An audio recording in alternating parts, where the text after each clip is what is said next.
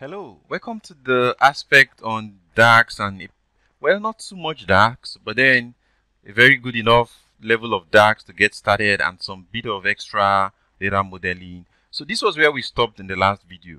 I'm going to just do close and apply because we are done with what we want to do in the Power Query side, the transform data side. So once you do close and apply, it is going to load all of the data as you have indicated the transformation to happen in that Power Query side.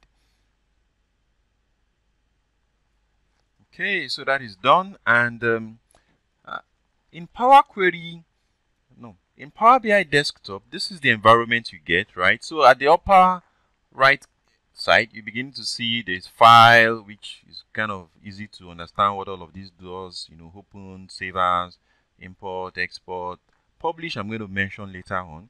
And there is home menu. This is where you get to see some of the common tools you will have to use.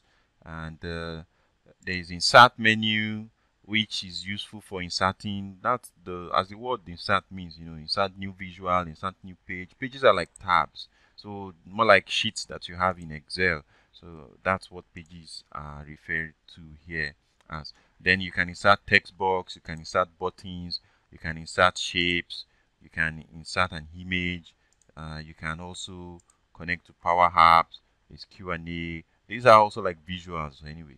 So there's modeling. This is where if you want to do things like formulas, manage relationships, some bit of data modeling, these are where you find most of the tools related to that. Then view menu is all about what you want to enable. You want to enable grid lines, you want to enable selection pane, you want to, so these are things you want to make display in the view of your Power BI desktop. Help, well, self-explanatory, you need help. All right, so what you notice is, I'll leave it back at home menu. There are three aspects here, right? So there's reports, which this is where we're going to build all the visuals, what we want to see. Okay, I want something here, I want a chart here, I want a bar chart, all of those things that you want. This is where you're going to create them. And to create them, we're going to use these things called visuals. So we're going to do all of that. But this is one thing that you will notice straight up as having things in yours. So all the different data we brought in, this is where you will see them. And you can expand them. You can expand, table, and you see all the different fields, the columns in it. And this has the habit of always arranging them in ascending order, like alphabetical order, right? So it's not really dependent on the time you brought them. It's not the first brought in, first displayed kind of order. So in case you bring in a table and you're like, oh, where's the table I brought in? Just remember these arranges in alphabetical order, and then you easily locate what you've brought in. Okay, so this we are going to work on this side later on. So this is the reports section. Now we go to the data section. So the data section is where you are able to see what you've brought in looks like. So we're going to stay a bit here. This is where we're going to do some bit of some DAX before we go ahead with the report creation. But then again, I also want to just mention is the model side. And Power BI has this habit of trying to create for you some relationships. Sometimes it gets them right, sometimes it doesn't get them right. So we're going to come back to these. Usually I like to delete what's been created, especially when they are not correct. But then again, we come back to tackle that. So I'm going to leave this as it is right now, and then I go back here. So let's go through all our different tables and see which one needs some bit of massaging, right? So branch data, this looks okay. Exchange rates, no issues with these. The sales data. So this sales data, I am seeing some things I need to work on here immediately. There's the unit price. There's quantity, but I need the sales amount.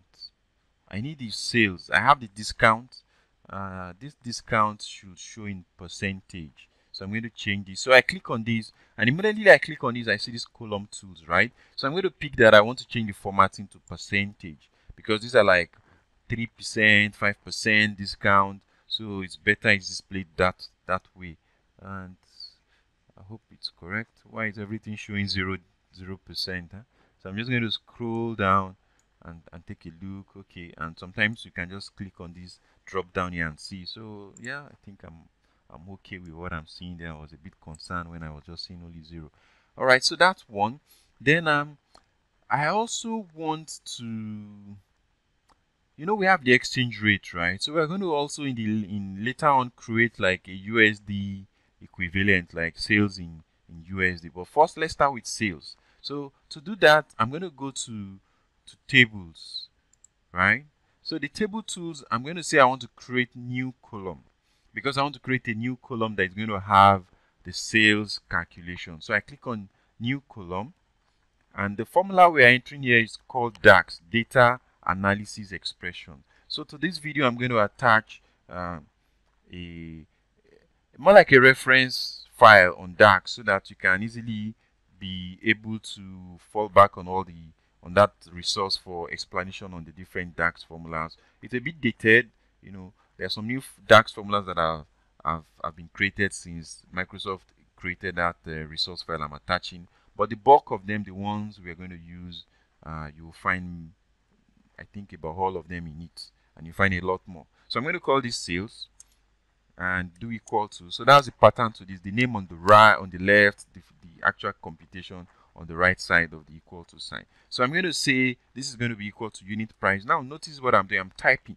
The moment I'm typing the names, it comes up, and I do tab to pick. If you click, it will not work. So this doesn't work with click yet, except if they've changed that experience. Let's just test it.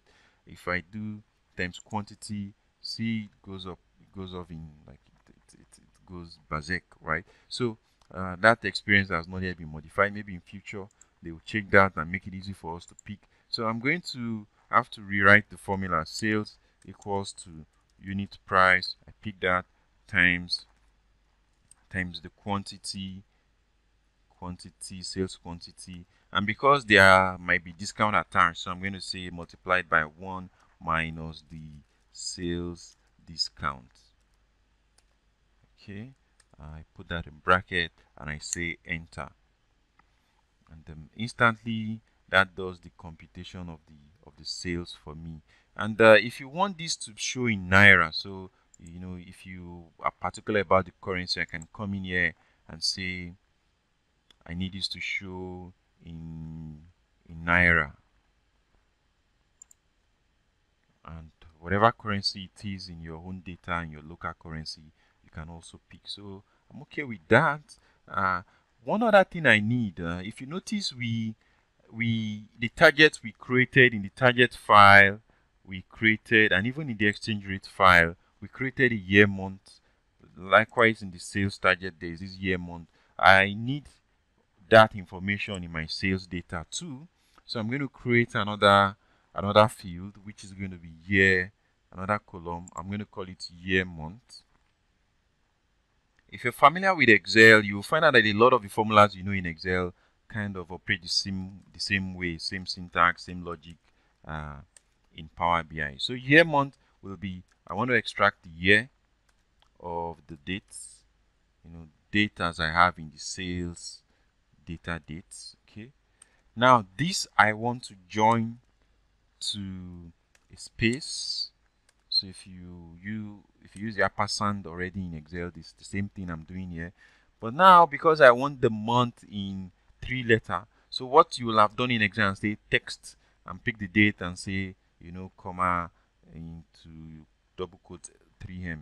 So the equivalent of text is formatting here, and then I pick the date again, pick the date, and I say it should express it in that format for me, 3Ms. Okay, and that is it. So with that, I now have the year, month extracted. So just waiting for that to display. So good. We're making good progress. I also want to I want to create a particular field